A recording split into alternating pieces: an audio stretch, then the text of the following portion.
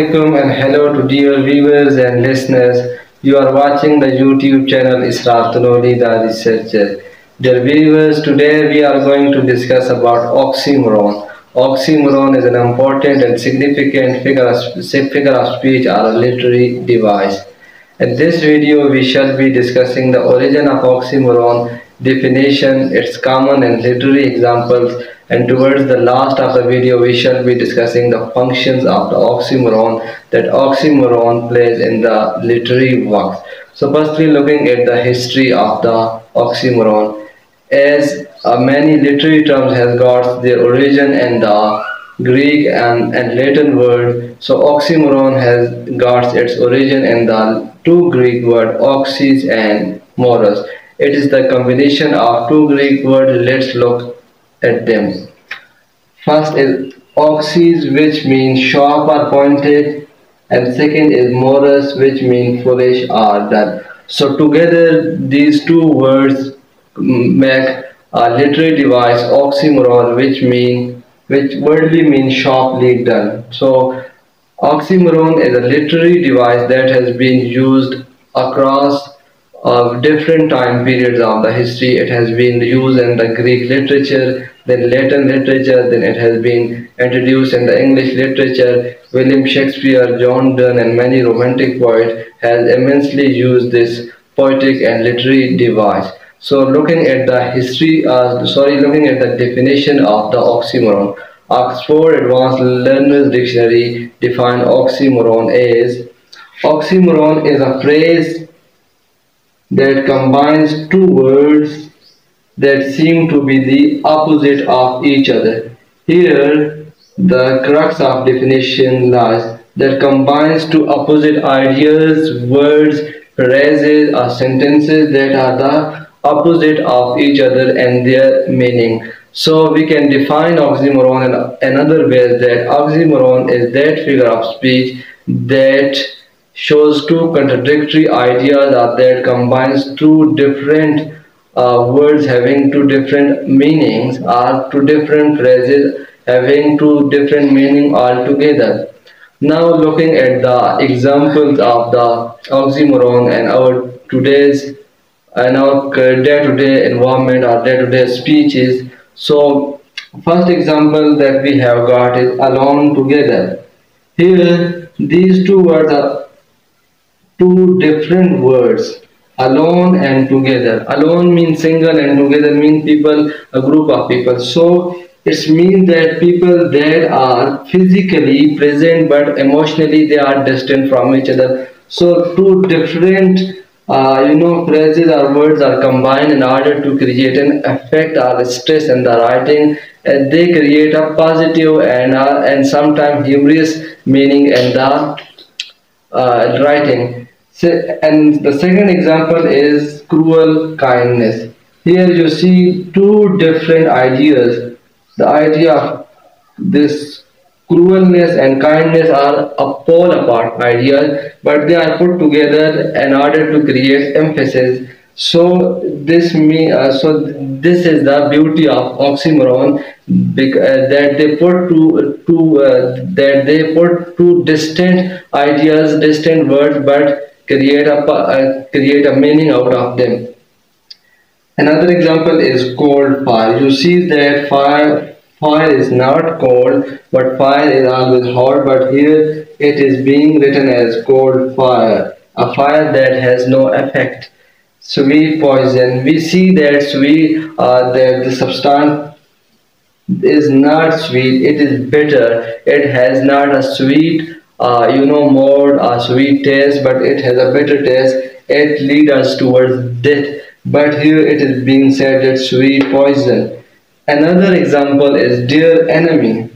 How could be an enemy is dear? They are an enemy can never be dear. So this is the oxymoron which puts two distinct ideas, words or phrases in order to create an impact. Now we are looking at some of the literary example of the oxymoron.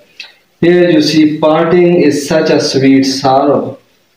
Sweet sorrow. It is being taken from Romeo and Juliet, written by famous Shakespeare. So in this sentence you can see how here that parting is such a sweet sorrow. How could be parting a sweet sorrow, but it is being said in order to create a dramatic effect by Shakespeare. Another example you see from taken from the Shakespeare famous play Hamlet. I must be cruel only to be kind. Again you see the use of this phrase. I must be cruel only to be kind. Here two distinct ideas, two distinct emotions are put together in order to create the dramatic effect in the writing. So this is the beauty of an oxymoron. After the examples taken from Shakespeare dramas, now we are looking at some of the examples taken from the poetry. Firstly, we are looking at the poem London, written by famous romantic writer William Blake, where the poet writes, I wandered through a charted street, near where the charted Thames does flow, and mark in every face I meet marks of weakness, marks of woe. You could trace oxymoron in the last line of stanza where marks of weakness and marks of woe, which William Blake says are the are being clear, are visible and on the faces of the people of London, where he roamed in the street of the London. So these are two different marks, two different ideas, two different emotions put together in order to create create emphasis, in order to elevate the poetic style. Another example you look at are taken from the famous poem of romantic poet John Keats' poem Ode to Nightingale, where the poet says, Thou wast not born for that immortal bird, no hungry generation tread thee down. Here, the poet calls Nightingale immortal bird. You know, two different ideas, two different concepts. Birds are mortal. All the living beings and all the things being found in this universe are mortal. Here the poet calls the nightingale as immortal. So this is an oxymoron, mean two contradictory things are put together. See another example from the poetry, from the poem Storm on the Island, written by famous modernist writer Seamus Heaney, where the poet says, We are bombarded by the empty air,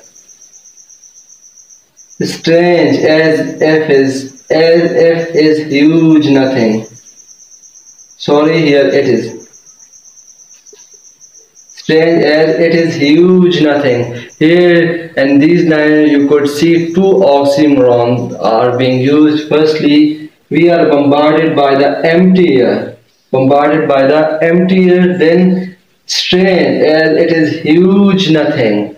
Huge and nothing. This is an oxymoron. Now we are looking last in the last section of the video. What are the function of the oxymoron that oxymoron plays in across the literary work? So oxymoron gives different shades of the meaning, multiple shades of the meaning. It adds multiple layers of the meaning to the literary works.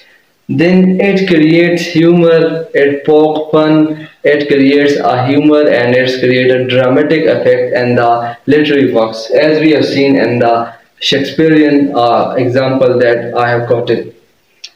And another function is there to add, it adds the playful tune to the works, and fourthly it enhances the reading and writing by creating an effect. So dear viewers, this is all about oxymoron, its origin, definition, examples and function. Do subscribe my YouTube channel Israr Tanoli, the researcher, for upcoming videos on literary terms and grammar series. Have a nice day. Thanks.